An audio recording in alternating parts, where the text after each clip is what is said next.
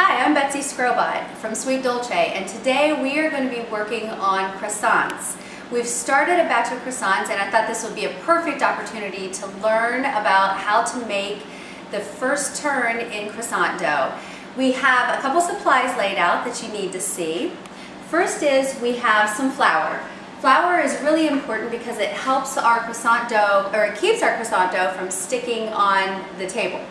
Second, we have our rolling pin.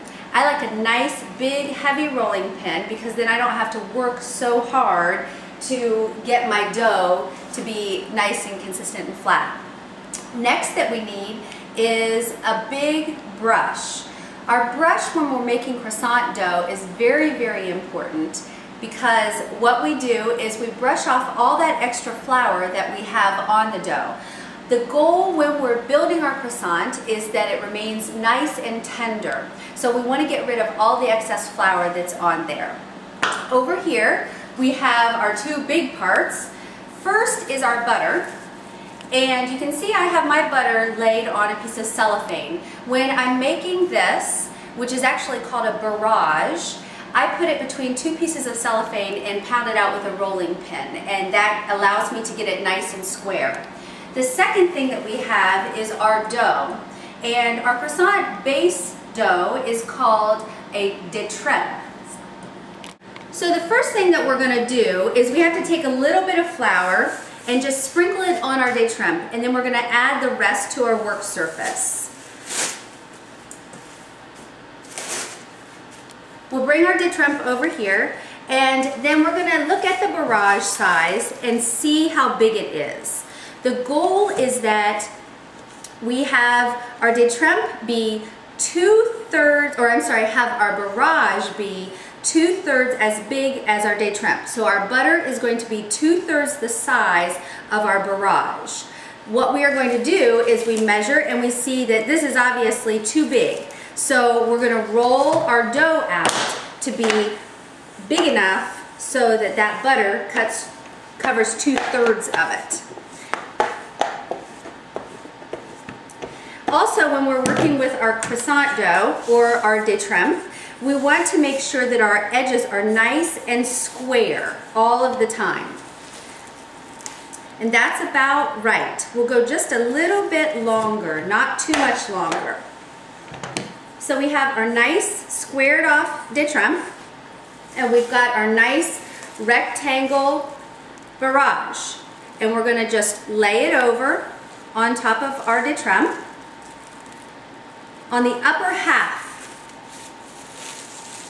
of our dough. Now, you also might want to use a small offset spatula because the goal is that we have as much of that dough covered as we can get without having the butter leak out on the edges. So now you see we have our butter covering 2/3 of our dough, and we have 1/3 of it empty. We're going to take the empty side and we're going to bring it over and cover our butter. Then this is where our handy little paintbrush, which is all this is the paintbrush from my local hardware store. You can use a pastry brush, but that's where it comes in handy, and we're going to brush all that excess flour off of our dough. Then we're going to come to this side and we're going to fold this right over. And we want to pull our dough up so it's nice and squared off at our edges. And again, we're going to brush off that excess flour. Now, I turn my dough this way. It's important to always roll the same direction every time. And we want to make sure that we have a nice floured work surface, not too much. Then take your rolling pin and we're going to create a seal all the way around the edges. You can see that butter that's in there, and there's some butter that I've squished down in my seal. Then I make a cross just to allow the butter to distribute a little bit more even, and I work down my croissant dough to soften the butter up so it's easier to roll. Now, we're going to roll our dough out to a size that is probably about 12 inches by 18 or 20 inches, maybe a little bit bigger than that. This is a big batch because we do these quite frequently, so we make big batches at a time. You can see when we're rolling, or when you're rolling, that you want to keep those edges as square as you possibly can. And when you're rolling, we always roll from the middle out, and that helps keep the weight distributed evenly in your dough and keeps your dough thickness consistent throughout all of the edges. So we have our nice squared off edges here. We're going to come back with our pastry brush and brush off all the excess flour. Now we're going to do the same kind of turn that we did before. This particular turn that I use is called a letter fold.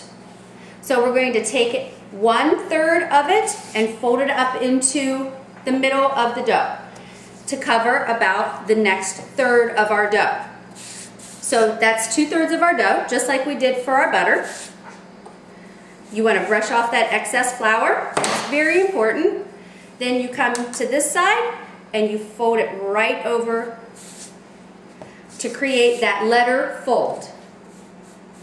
Brush off the excess, square up your edges, and you have done your first turn on your croissant dough. Now, you're going to repeat this 3 more times. When we make croissants, we do 4 turns. So you'll let this sit in the refrigerator for an hour. What that does is allows the glutens to relax in the refrigerator. It makes your dough more pliable. You'll pull it back out. You'll roll your dough to that same size that we had before, and you'll repeat your letter turn again. Do that 4 more times, and you can go on and shape your croissants, and you'll have a delicious breakfast the next day. This is Betsy Skrobot from Sweet Dolce, hoping you enjoyed our little video on how to do your first turn on croissant dough.